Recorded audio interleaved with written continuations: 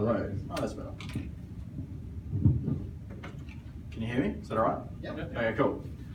Kev's kind of made it out that I had been working on in the sense that I was writing this. I have not. That's taken way too much credit for this. Okay, so my name's Tom. I'm here tonight to, let's put this in presentation mode. Why would they take that out of a version, the presentation mode thing? Screw it, we'll leave it anyway. So my name's Tom. I'm doing a talk tonight on Aurelia. Aurelia is a client-side JavaScript framework. I've been working with it for about like 8-10 weeks now in a work project, doing a bit around home as well. And I've had a really good experience with it. And I had what was it, last month when we were talking about BrisJS, maybe the month before, there was a quick little survey and it seemed I was probably the only one who was actually aware of what it is. Does anyone know of what it is? Anyone heard of it before? Yeah, cool. That's really awesome. That's because I work with you and I tell you about it all the time.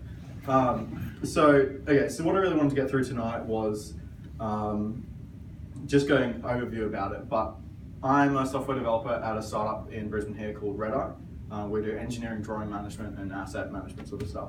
I mostly work in PHP and then do a lot of JavaScript as well with that too. I'm on Twitter and I have a side project called Piggybike. If you use Strava and you ride to work, you can use Piggybike to track how much money you ride. And I know there's at least 3 people in here who also use this app, which is awesome. If that sort of makes sense to you, then you might be interested in that. And yes, you can get .bike domains now, which is awesome. So tonight, I just wanted to go over quickly what is Aurelia, and that just includes sort of like what it is, where it's been, and where it's going, and then actually do some live coding, which is horrifying, but we fingers crossed it'll work the way we expect it to. So Aurelia, as I said, it's a client-side framework, but they're really big on just forward thinking. So the big thing about that is just thinking about future standards and trying to take as many of them as possible we can now, and polyfilling our way to sort of safety and sanity. And part of that comes out things like they're using ES7 where they can, largely just from decorators, and then ES6 everywhere. Using things like the W3C HTML templating spec pretty heavily, and these sort of things go the whole way through.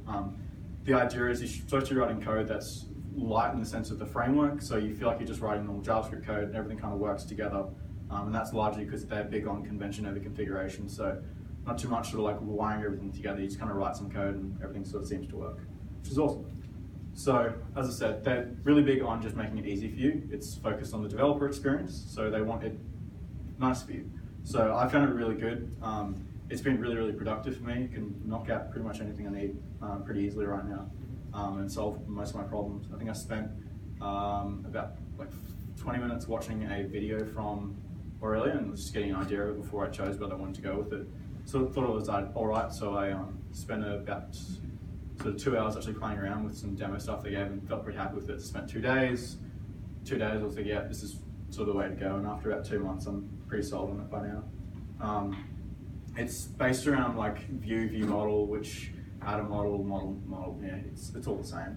If you've ever worked in Windows Phone Framework or Silverlight or Durandal, which is another framework built on top of Knockout, then this will feel very familiar, and that's largely because of who made it. So the creator of this is a guy called Rob Eisenberg. He's a really smart, talented person. He's written lots of UI frameworks that sit on top of like .NET and Windows Phone Framework and all sort of stuff. So I actually, in our work project, I got one of our Android developers who'd spent a lot of time also writing some Windows Phone stuff, and he immediately picked this up and goes, this feels a whole lot like Windows Phone Framework. And even the iOS devs said, actually, all the things we see in this feel really similar to what we're dealing with. So it was a really nice sort of like bridging a gap between, I guess, web and native for those developers who are jumping a lot easier than they'd had experiences writing the likes of Angular 1 back in the day. So the big thing about these guys is Aurelia has behind it a company called Durandal. So Durandal was originally a JavaScript framework built on top of Knockout, built by Rob Eisenberg. So Rob Eisenberg built Durandal, was all happy. He was doing some other things, and then was working towards like a sort of a V2 for Durandal. Again, I think still in Knockout, but I might be wrong. And he was painting this picture of where he wanted to go with it, and the Green Tea team, so that team behind Angular, saw this, and they were like, hey, this is sort of like where we want to go. We think it's really cool. We want you to come work on Angular 2 with us. So he spent some time there, I think it was a couple of months, and it was just after a while they started to realize that they were sort of going in different directions. He was finding they were going down the same rabbit holes and the problems they're facing in Angular 1, and it wasn't really aligning with where he wanted to go with a UI framework for web. And that's basically how Aurelia came about. So we set up Durandal Inc., which is the Delaware C Corp, so it's actual whole company. And their idea is, you probably have been familiar with this with other open source companies, you could say as well. They build an open source software and then they sell consulting and support, all this sort of stuff with it. But what's really big then is Aurelia is the product, developers are the customers, so that's you and I. And they're really big on supporting us as developers to get everything we need out of it. It also means you can get consultants for hire from them as well.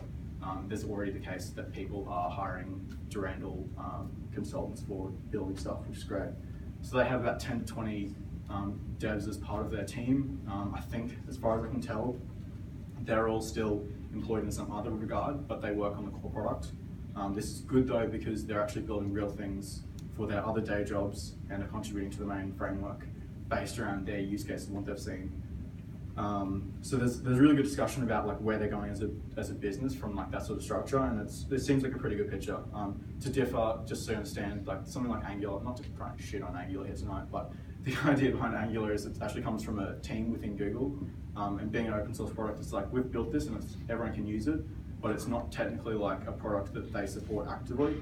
It's actually built for an internal CRM, and then it kind of has become a bit bigger. And you consider there's also about 5 other competing internal Google frameworks, Dart and Polymer off the top of my head is the thing. So it was Aurelia was introduced to the web in January. He'd been working on it for a little longer than that though, and it hit beta last year in November.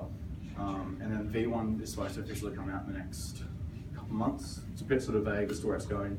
So they've been in beta for a while now. It's been pretty stable. They're not really big on making any breaking changes. There's supposed to be another beta, a beta V2, which is just performance upgrades coming out soon, I think.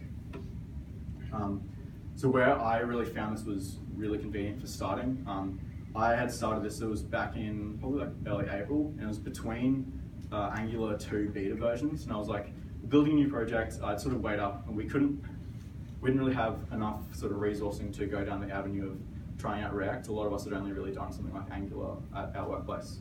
And I knew React would be a really good choice, but I didn't know much about myself, and if I needed help from others, there wasn't really anyone there who could really help me with it. So I tried going down to Angular 2 React, because I've had some issues with Angular 1 as the project got too big, wanted to see what Angular 2 is like, and I could not for the life of me get a project set up. It was in a weird state between 2 betas, where they don't actually produce really a skeleton application, you could say, a boilerplate, or at least at the time, and I couldn't get everything set up the way I needed it to actually even try it out before I evaluated whether I wanted it. This is where it's a bit different for Aurelia, so they have what's called a skeleton navigation app. So I'll quickly just show you here. So it's a GitHub repo that comes with 6 different flavors. Let's try and blow that up.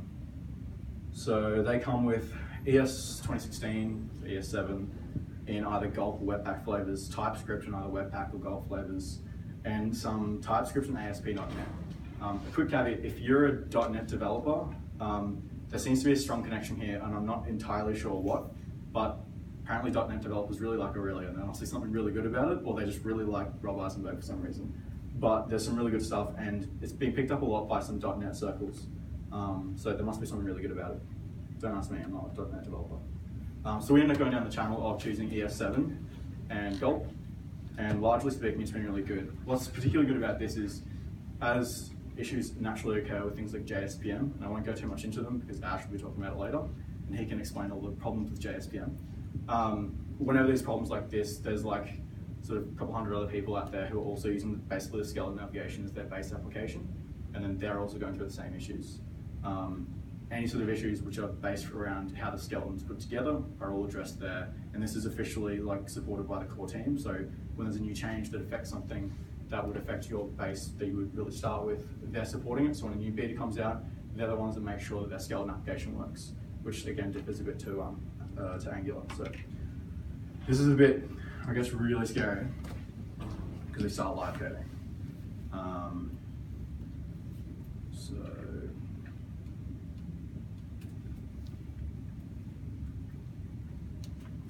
Is that readable at all? Yeah. Okay, cool. If you have any questions, just like raise your hand because I can all see you right here, so it's good. So I've checked out just the ES7 Gulp skeleton. So it's got a whole bunch of basically boilerplate code that you need here. I'm not sure if you can particularly see this, but there's some Gulp tasks, the SRC directory where all our stuff lives, style of course, and a couple of interesting things like the indexed HTML. It's very light. It loads system.js in the config file. And then the index.js is actually for Electron, so the skeleton app actually supports Electron as well, which is if you build something that's cool.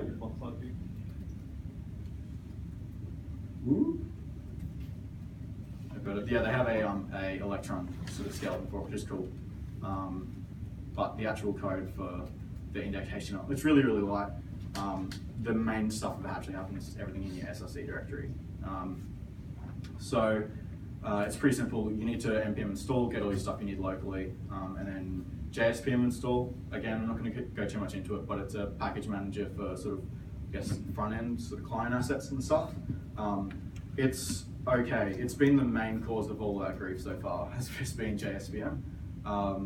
And they're aware of this, and unfortunately, like most things in JavaScript, they're planning on building their own alternative to JavaScript package manager. So we look forward to that because that'll also give us heartache.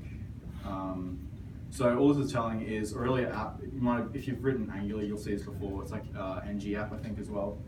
It's saying, let's load the main JS file. And again, I'm going to blow up all of these.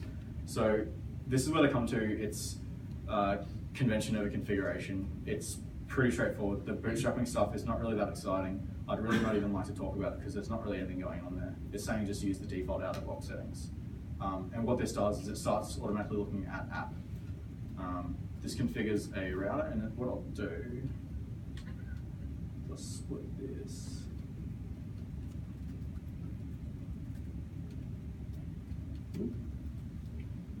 So this is configuring our app. It configures a router.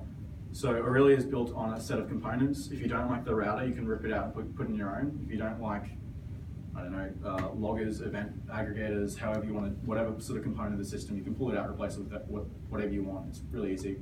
But again, the app HTML is not too exciting either. What you might notice straight up is the JavaScript is ES6 classes. It's really nice if you're jumping between languages, and especially if you write, I don't know, I write PHP, it feels really similar, so I can jump in and out of languages like pretty easily. It's not perfect, but it's pretty good. The HTML is all the W3C HTML templating spec or something like that. That's what they're wrapped in template tags sort of thing. And this is where they come to, we're thinking future, what are future specs, what can we take on now, and just get it into our system and go from there. And that's where also you'll see requires, and this is just importing some other resources into our app. So example, this is loading the nav bar, which is like a template partial, and just rendering it straight in there. I won't go too much into that, because I'd just like to get into and talk about what the difference is, how they sort of wire up views and view models, and how you start binding data, which is essentially the nuts and bolts of what you're going to be doing in most applications anyway.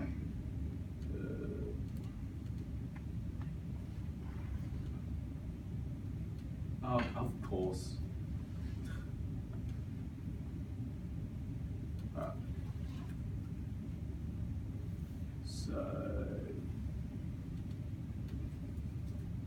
So this is on the left, this JavaScript is the view model, and on the right it's the view. It's really simple. There's not really anything specific to the framework at all to do this. It just kind of works. So on the right in the view, we've got the template tags again, HTML5 spec. Section is just some nonsense for Bootstrap to make it look pretty, and H1 is a heading. And this is how we start to bind data. So just to spit out some data from the view model, this, if you're familiar with HTML, with JavaScript string templating syntax, I think it's called, it looks a lot like this. They chose this then for their templating framework because they're like, hey, it's the same as JavaScript, that's going to be easy for you to write. And it is. It works really well. So there's a couple of different places we can go with this. We can start talking about different bindings. So say we wanted to modify this heading, we import, or we just use a text field, and we use value.bind. Again, is this readable? People see this? Cool. So should have shown you this is actually what it looks like. So this is our heading, and this input field, as soon as we start typing, it changes there. So talk a lot about in binding one way, two way, one time, and there's I think another one which I can't remember off the top of my head. The text in here in the heading is one-way bound because it's text and you can't change it. The text in the input field is by default two-way bound, but you can change that yourself as well. So .bind on an input field will automatically know, hey, this is a input field, it's going to be a two-way binding. You can overwrite that and change that to one-way binding as well. This is going to be a really exciting form that does really nothing at all. We might show you something else. So you can manually specify it as two-way, but it's not really anything else. So this is the one-way one. So as I change that, nothing changes. But when I change the two-way binding, it changes like the internal value for it, which binds down into the other one as well. If you wanted to avoid that, there's also one-time binding. So as I change this and I change this, this never actually updates because it's only bound the first time. So it's basically when the template's rendered. So this is, I found it really good because it's quite explicit in how it works. There's not sort of any magic as to how the binding works, and it's basically everything else apart from text area, input, select, etc., is all one-way bound. It's logical, what you expect. So we can start with something else. Just say we want to do like a shopping list or something like that. To-do list MVP, great idea. So we can add a method to let's add item, and we'll just give it a default value, something. So it's just sweet UI, sweet. All right, so an input text field, we're going to value bind the item text. So it's not going to be very exciting. It'll do exactly what we just did before. So this is just loading in the background. Gulp was reloading the page. Nothing really exciting. You did have to do nothing to get that gulp working. It's just out of the box configuration from that skeleton app. It's nice. Things are changing. This is good. So we're going to create a button. And the way we get to do stuff, so add item. The way we do something on click is click.delegate, add item. And all this does is when you click on it, it triggers the add item function from your view model. It's really, really simple. So let's get an array then, I guess, of all our items for our shopping list. It's going to be empty to start with. And we're going to go this items push this item. And we'll also want to clear out the text field as well once we're done. So this item equals blank. And that's pretty simple. So this isn't really going to do anything because we haven't actually rendered our list anywhere, but hey, things are starting, which is good. So we can render out the length of our items array. This is just JavaScript underneath, so we can do items.length, happy days. There's 0 items in there. Now we have 1, now we have 2. Cool. So the next thing you usually get to when you're looking at like how you bind stuff is to do repeaters. So like ng repeat, you do something a little bit different here. So it's ul, and on the element repeating, it's repeat for, and you go item of items. So now you have locally scoped this variable called item. So we'll render this out. Now, if you're familiar with, I think it's in ES6, the for of loop in JavaScript, it looks a bit like this. So if you want to iterate through all the items without getting the key, so you're actually just getting the value instead, it looks like this, which is exactly why the templating syntax for repeating for something looks like a repeat for and then item of items, because it feels like JavaScript, because it is just JavaScript. So this is a nice little similarity between what you're writing in JavaScript and then what comes out in HTML. Just make it a little bit easier for you. So now we'll see something announced in our list, which is, hey, it's really cool. So what we can do is, let's say we wanted to make our shopping list loud. That doesn't make any sense. When I was thinking about writing this, I had no idea what I could do to show off some of the different things in the framework. So let's just make a shopping list loud for now. Don't ask why. So we're going to create something called a value converter. So this is how, when you go to render something, you can pipe it through something like a filter or something like that, modify it before it gets actually rendered. You can put this file anywhere, but I like to have a directory called value converters because they tend to be used a lot. and I'm going to call it loud.js. And what we're going to do is we're going to want something that we can go item and then pipe it into loud, which is a value converter before it goes out to render. And there's a couple like convenient things that we get from naming things in a certain way. So we're going to, where's that here? Not too small. So we're going to write a loud value converter. And when we have the value converter part in the class name, it auto-wires some stuff in Aurelia for you to plug it up into here once we've imported it. So what we need to do is actually include this class into, or include this file into the template. So we use that templating spec, require from value converters. That usually auto-suggests, and confused why not. Loud.js, and now I've included that loud value converter because it's got the class name that ends in value converter. It's wired up some things for you, but what it's going to look for is a method named to you. And the first argument for this is always going to be what you passed into it. So it's going to be a string for us, but it doesn't really matter. We're going to return string.to uppercase and add an exclamation mark to it. So now, You have folder names for different. really? Yeah, I think it was yes in the folder name. Yes, correct. Thank you. Now it'll be why it's not loading. Yes, but back again.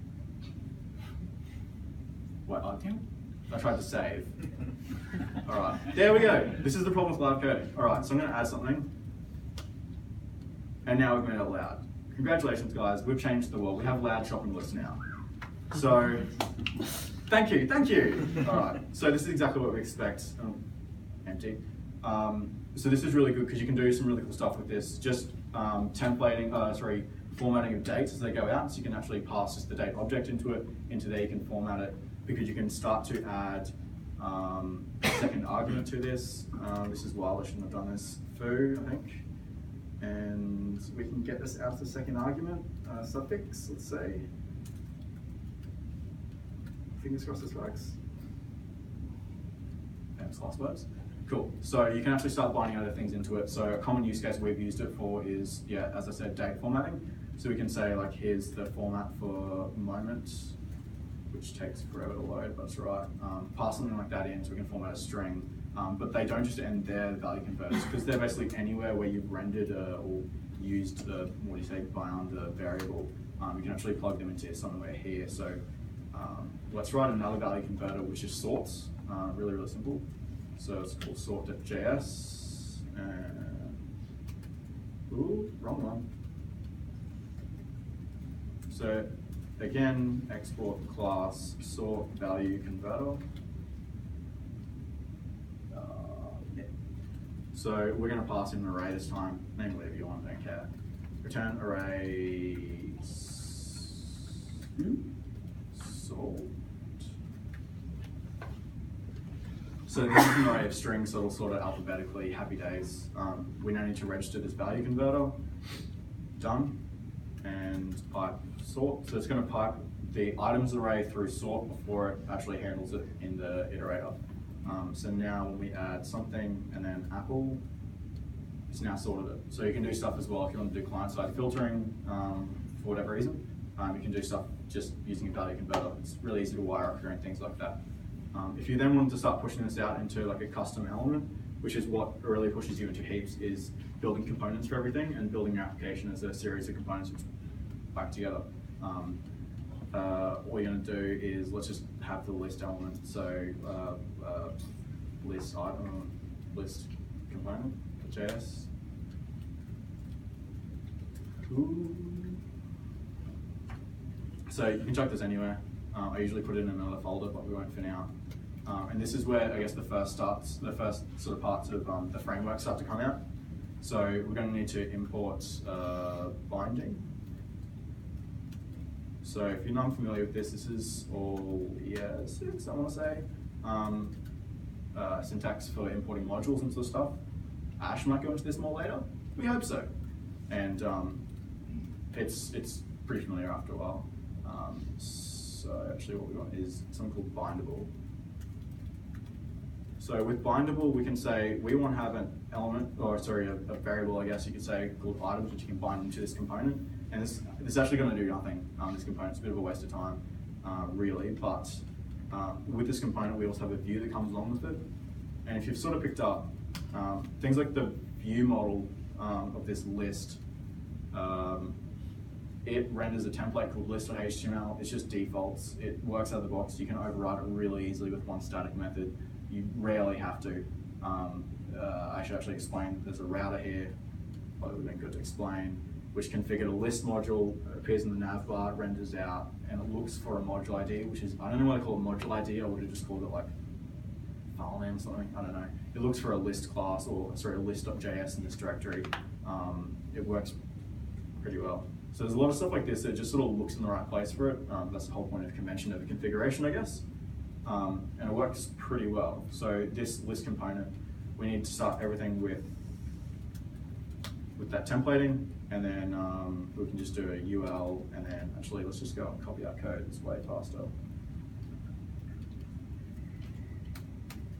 Then we're going to need that value converter we had as well for sort. And it's all the same location. It's cool. So now in our base view model, then we now need to use this component instead of just rendering it out ourselves. We require our, what do we call it? List component. Yeah, that's right. So because we have, oh, come on. There we go. Because we said there's a boundable sort of attribute for items, we go, oh, no, it's not big enough. We go list component, which we've imported above, and it knows, I think I spelled that right. And we can go items.bind, and then items. So this is really simple. This is then by default one-way bound. You can overwrite this by setting a default binding in here.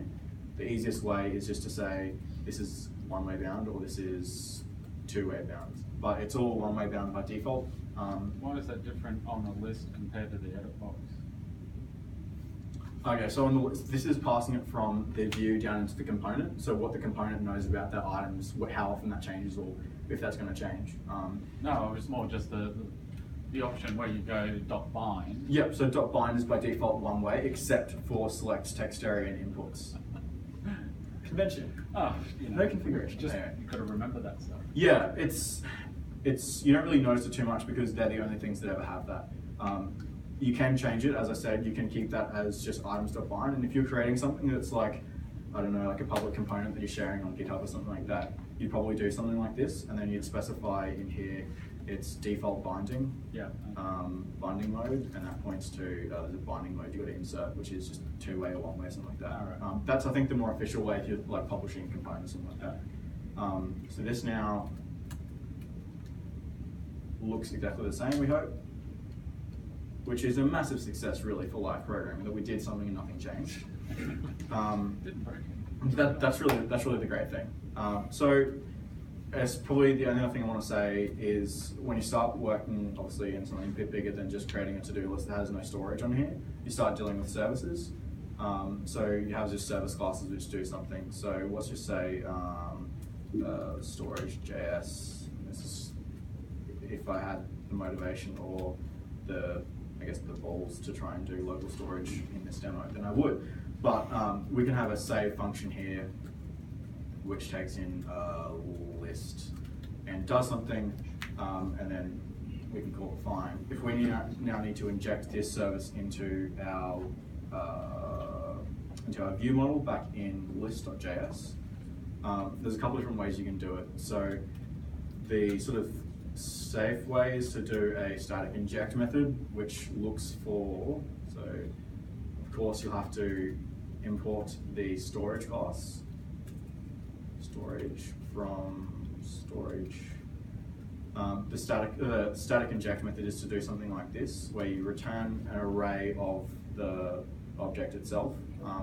Personally, I prefer to use annotations which come out from At the moment, they're still transpiled because nothing supports it, but it works pretty well. So there's an inject annotation from the Aurelia framework, which we'll just import. And we do something that looks a bit like this. So inject, and we're going to inject storage. And then in our constructor, we get a storage instance through its dependency injection. This dependency injection is actually just a standalone component. You can use it on Node. I think some people actually do. I don't know what it's like, don't ask me, but it works pretty well for this. So now we have this storage accessible, so we might have like a save button later, which would trigger a save event. And you'd do this storage save. So this inject stuff is about the closest you start getting to like writing framework code specifically. There's no reason that you couldn't use any other dependency injection though, because it's just about how you build classes and result dependencies, of course. And then one other thing to talk about, which I found really good coming from another background in sort of like writing Angular before, and what a lot of the Windows Phone developers found really sort of familiar with as well, was lifecycle events. So for a view model like this, there's a couple things that go on.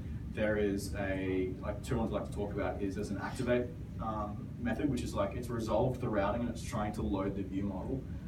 It calls a activate method on your view model first, and if you return a promise in this bit, you can actually prevent the router from going down until the promise is resolved. It's really convenient because you can do API calls and that return a promise for that, so that nothing renders until your promise is resolved, which is excellent. And the other one, which is attached. So attached is after it's been inserted into the HTML slot or whatever like that. So that's actually when things are living inside the browser for a really good reason. So quickly, we'll just, in this activate, if we return a new promise. So Aurelia had a dependency a little while ago on system.js, yeah, for a whole bunch of polyfills, which they've ripped system.js. Anyway, and they've ripped a whole bunch of them out and put them into their own component for Aurelia polyfills. So it's pretty like dependency light now. It's all sort of self-contained, which is really good. Doesn't really change much for us as developers though. Might for you, but maybe not for me. So we're just going to set a timeout in here, and we're not going to resolve this for like a second. And you'll quickly see that this, you probably won't see because it takes a while anyway. But this waits for a second before it actually, it actually loads the thing. So it sort of resembles what it would be doing if it was doing an API call. But attached is really cool because you now know that it's living in the DOM. And what this is really good for is something like, Aurelia is still really big on pushing it into writing stuff which uses like native DOM events, especially propagating through components all the way up through a chain, wherever you can. So they give you a really nice way of getting an actual element into the view model quite easily. So they just give you ref and then let's call it myl. When you do ref, it goes, sweet, we're trying to grab this element and bring it to the view model, and we're going to give it myl back in the view model. So let's instantiate it as null just so we can. And when attached is called, we now know that it's living in DOM, the DOM's actually been inserted into the rest of the DOM, I guess. So this myl is now a thing, and we can add an event listener onto it for a key press. And what we might do is just a basic like sweet little UX like improvement, which is adding an event listener for when we say the 13, I think is the return key. We'll find out. So that when we press return in that box, it's going to submit it. So this is just demonstrating that we can get the element really, really easily into the view model without having to do any document to get element by ID or anything like that. Oh. I think you put the ref in the wrong. Oh, I did too. We should just work like this normally, like have like a whole bunch of other developers, just like every line you write. This is like taking extreme programming to another level. So, yay, UX. So then there's, for components, so for the list, there's also lifecycle events. You can't prevent activation because it's a component being rendered. but you do get attached and you do get bound. So bound is when the data's been passed into the view model, but before it's actually created the template or anything like that. So if you need to modify anything on the go, you have that as well.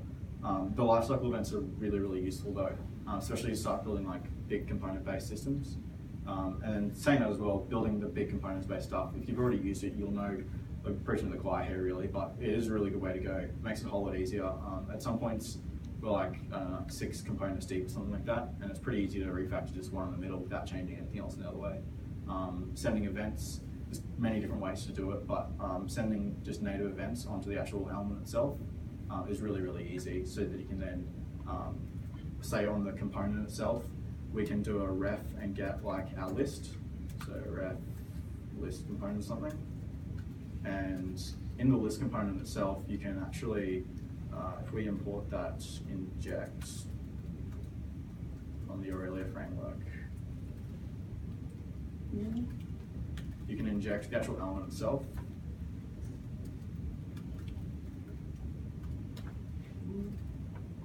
So you have this element. And now you can use that so you can trigger events or like dispatch events on yourself that you can catch in later view models, something like that. So it's really easy and pretty easy to just build sort of decoupled sort of application in that sense. Yeah. So the element there you're saying is the HTML DOM element? Yeah. So it's the actual like the DOM node sort of thing from JavaScript. It's not like a special like jQuery flavored like node sort of thing, anything like that. It's the actual thing, which is it's nice. It's just normal JavaScript. So I don't know. Some people still might point out there's still some framework here, and that's definitely the case. But when you're building an application like this, at least what we've built so far, it feels like all the stuff we're building is just JavaScript, and there's just a little bit of Aurelia just to wire things together where we need it and stuff. The main actual logic and lots of stuff is kind of just JavaScript still. It's really nice. And ES6 is pretty easy and nice to write in. Yeah. One of the things that I like about Vue.js is when you use the Vue loader plugin, you can have your JavaScript component code, template code, and your CSS or SCSS all on the same file. So Yep. things are a lot easier to navigate around instead of having a .js or .html components. Yep. Is there a configuration if we're really going to let you do that? Not to keep them, is that in the same file? Yeah, I don't think it's for the same file. There's an annotation, and then I think there's a method as well you can call to just have an inline view. So like sometimes you just want a really, really tiny template, and there's no point having an extra file for it. For whatever reason you might think that. There's an annotation for that, but I don't think you would really do anything like too big in a template sense there. They're pretty big on keeping it separate. They kind of feel that's good. It works for me. But I think, are you talking about in the same folder or in the same file? Same physical file. Same physical file. So you have your template at the top, like your JavaScript in the middle, whatever you want, you have your SCSS or CSS at the bottom, and it uses a Webpack loader to build all of those things down into a single file for your entire application, and then you can host it. Plugins called Vue. Oh wait, is that, so the actual, your CSS, JavaScript, and HTML all kept in separate files in your source code? Okay, so they're actually still in the same file, yeah. But it's separated by components. So, for example, I have a list component here. Maybe your thing that adds a item to a list is a separate component. Yeah. All JavaScript, CSS, and HTML for that component would be in one file. Yeah, It yeah. uses Webpack to find files in a full document and read them. Yeah. Transport. So yeah, okay, so you can't do anything like that to keep JavaScript and HTML and the CSS in there, sort of in a similar sort of way. You can do it, but it's not really like done, I should say. When you do things though, like in the app.html, you'll see this here. Same thing as CSS and HTML. Part of the Aurelia bundler is there's a plugin for, I think, JSPM, which is the plugin text and plugin CSS, I think, as well. And they can take then, when you're like bundling up code, bundling up your sort of code base, they can take the CSS, put it into the JavaScript, and put HTML template into the JavaScript as well, just so you package up just as one JavaScript blob as you need it. So still a similar outcome, just the source files are split up for your different resources there, but similar outcome though still. And that's usually like been mostly the biggest issue I think with working in this, especially starting out sort of fresh and new, is one, I had to learn JSPM, and then had to learn the quirks about JSPM that are really people hated, and then how to get around that. So JSPM is an optional. Sorry? JSPM isn't optional. It's not. It's optional. Yeah, yeah. It's fine. Yeah. I just chose the option that had that. So they're working on moving to their own package manager. That'll, from all I can tell so far, is that they just want to use npm and GitHub and just say screw everything else.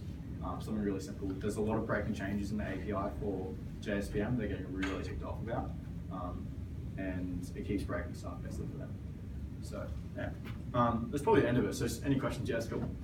Is an easy way to hook into the event chain, like let's say you want to do an autocomplete with like debouncing and Yep. distinct until change kind of thing, like you can do Yep. RF out of the box. Does it provide access to those kinds of streams so it's easy to do, or is it just pretty much pull in a bunch of other dependencies to do that? So you have access to the elements. So you can add just native event listeners to any of the elements. Fine. There's also a really good, it's called Aurelia event aggregator, which is a pub subsystem that just sends things around, and you listen and subscribe to different sort of message names. There's actually, I just put a package out last night for Mousetrap, if you've ever heard of that. It's like a keyboard shortcut library, and all it does is dispatches Aurelia event aggregator events, which means anywhere in the framework can sort of pick it up. To answer your question sort of maybe specifically, like you can't just, maybe? You have access to a lot of things in it. Yeah. Just how you wrote custom elements, so that's inserting your own HTML, like this navbar is a custom element per se. You can easily write custom attributes. So that's what I actually use in that Mousetrap one. So you can specify Mousetrap click, and then it will like find a keyboard shortcut to click on that element. So you can really easily do that. There's a lot of things that are open there. And the event systems are pretty good. I guess we'll quickly just finish on the slides before we go into questions, I guess. If you want to learn more about it, the Aurelia website's pretty good. Their docs have been pretty average, and they know this. The best place is their Gitter channel is like really, really active. You'll speak directly with all the core contributors. It's for a couple of them, it's actually their day job, and they'll sit on there and answer your questions, which is really great. The Durandal blog is like the official one from Durandal Inc. They'll talk about what's going on there. And if you're really interested in stuff, there's actually Dwayne Charrington. He's a really talented developer here as well, who I've actually sort of learned through Aurelia. He's a Brisbane-based guy, and he's writing an ebook at the moment on LeanPub. So they publish out sort of what's been going on at the moment, and you can give feedback and he iterates on that. So it's like startups for ebooks basically. He's got an ebook on writing big applications everywhere from, I guess, building the really componentized stuff to just using a jQuery plugin within Aurelia, just whatever you need sort of thing. There's a decent Aurelia subreddit which is starting to get there, and there's a couple good blogs as well. Like I find most of the documentation and the best examples of things come out from either reading the source code, because it's usually pretty tidy, or some of the blogs just around people who are really heavily invested in the community. So Dwayne's got a blog, I Like Kill Nerds. I don't understand the name behind it, but it's okay. And it's really good. There's lots of really good examples, and he's quite active in not only his own packages, but on the main Aurelia chat room as well to get help. But largely speaking, it's once you get your head over, sort of like head through the basic like binding and stuff like that, it works out to be pretty easy by the end. But yeah, anyone have any questions about it? Yep. Yeah, so I'm really interested in like how much of this is actually going to get baked into like W3 specs and eventually become supported by browsers. Yeah, so there's been some stuff which I haven't completely understood, which is they're talking about support for web components, and I'm not sure exactly how it works, but I think it's that they currently support it, but they're like you're not building components it's supposed to be web components. But there's a lot of stuff where they're just looking at what the sort of future spec is. Browsers are nowhere near implementing it, but they implement it in their framework such that you're building stuff that if you went to a different framework in like a couple of years' time, they'll probably be using it as well. So it's not so much like these are the exact attribute names and annotations that you would use for web components. It's more like this is the same kind of model that Yeah, basically. So I don't think like things like value.bind and stuff, where decisions, they're not, as far as I'm aware, they're not web component specs sort of stuff. That's spec from the Aurelia binding sort of components. They came out largely from like how do we bind stuff in a logical way, and there's some good discussions about why they chose some and how it differs to some of the case-sensitive binding you have in Angular 2, which is interesting. Yeah, so it's not sort of fully like taking every aspect of like what web components might be, but it's pretty compliant with a lot of other things. Yeah. Cool. Any other questions? Cool. Awesome.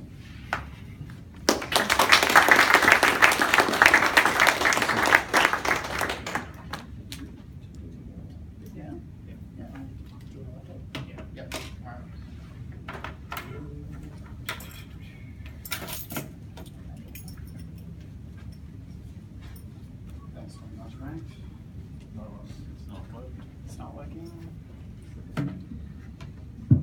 We'll just kiss in after a second.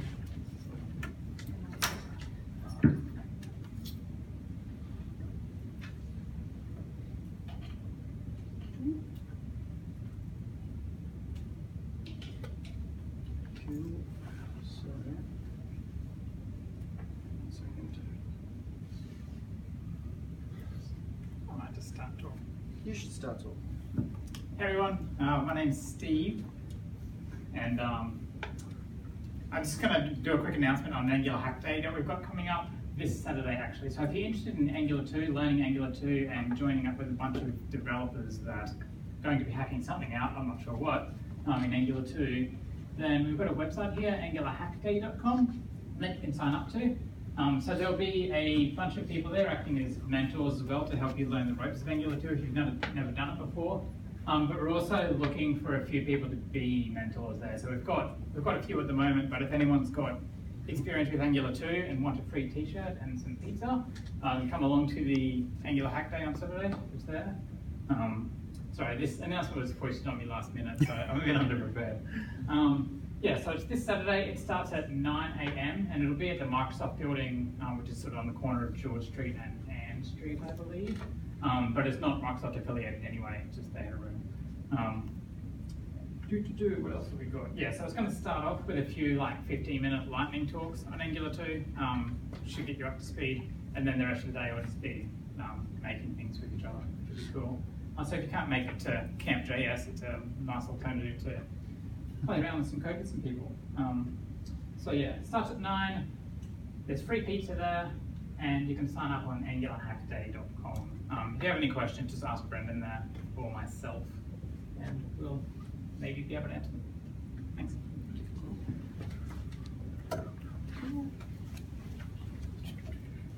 Thank you very much, Steve. You turn off my mic. I'll tweet the URL. Awesome. So yes, if you need any more details on the Angular Hack Day, hit up these two gentlemen over here. So while we're waiting on pizza, which shouldn't be too far away, they were about 15 minutes late. I will crack open the S key and we can start our little networking session. So if I close this and start this back up again. Come on. So the next thing that's coming up after our intermission break will be Ash with his EF6 modules talk. Otherwise, between that, I'll give everyone a buzz at like 25 minutes or something when we can start back up again for that talk. That's enough for me. So if you just want to maybe move some of these chairs out of the way on the side, well, we can all gather through there. We've got plenty of drinks. There's soft drinks in there. There's beers on the second layer, so you'll have to get your hand nice and cold to get to the second layer on the bottom. So yeah, please, everyone enjoy, dig in, chat amongst yourselves, get to know each other, get to know some Brisbane developers. It's all what it's about. Thank you.